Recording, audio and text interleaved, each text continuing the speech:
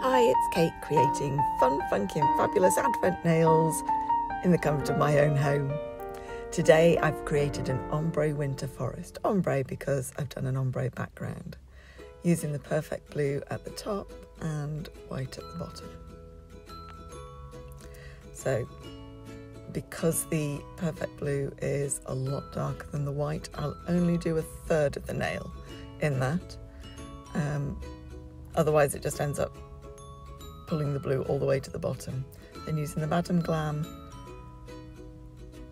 ombre brush, just flicking it backwards and forwards, gently backwards and forwards over and over and over again. Keep cleaning that brush, removing the excess gel from it so that it doesn't end up all over the place. This is the first coat, excuse my sniffing. This is the first coat, so it doesn't have to be perfect. And also for me, because this is a winter scene, this is sky and snow, I also personally don't feel I need to be it to be perfect in any way, in any case, because of the light and the snow and reflections and all that kind of thing. So my second coat, again, keep cleaning that brush, just removing the excess gel from it and blending between that white and that blue.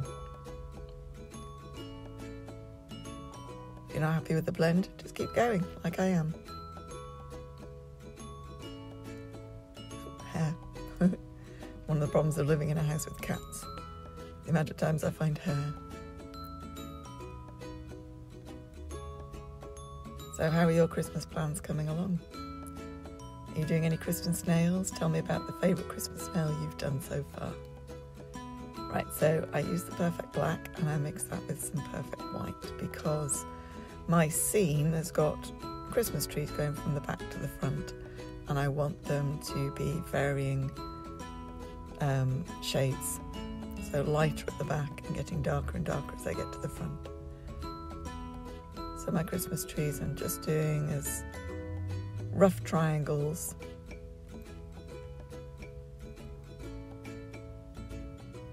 Not thinking too hard. What do I always say about doing random things? Don't think too hard, don't overthink it. Just put it down, just put it down on the nail. I must have told the story about the plumber who did our tiling, and we said we had two different colours of tile and we said we don't want a pattern, we just want them random, and it caused him so much stress putting them on randomly, and literally you just needed to put them anywhere, it really wouldn't have mattered.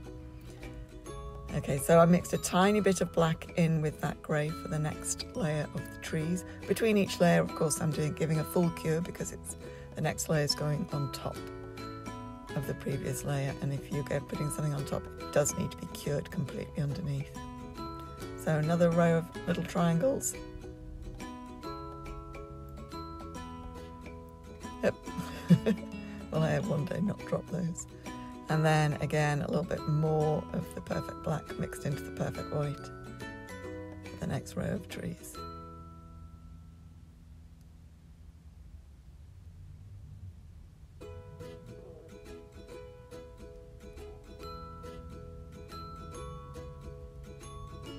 And the very last one, I made the darkest row of trees, adding a lot more black into there.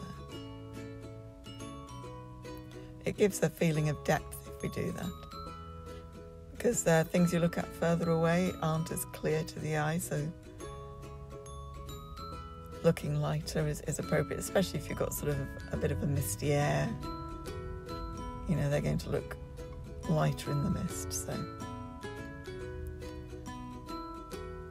pop that in the lamp.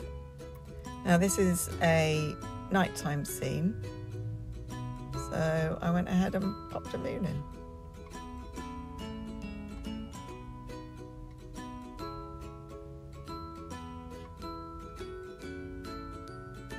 The moon is a circle or a sphere, and so to draw a crescent moon, you just draw the edge of that sphere. Then let's pop a couple of little stars. Using the crystal nail 0 short to pull out the gel that's already in that dot for a nice sparkling star.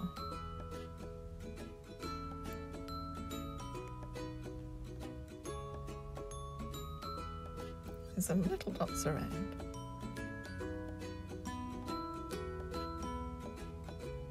To show the nice starry night. And then in the lamp for 30 seconds, because that's just the perfect light. And a top coat with a no wipe top.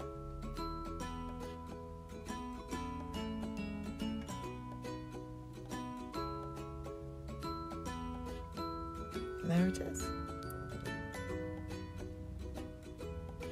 Snowy on the ground, trees fading into the distance, and a clear starry night. Thank you for watching my Advent video.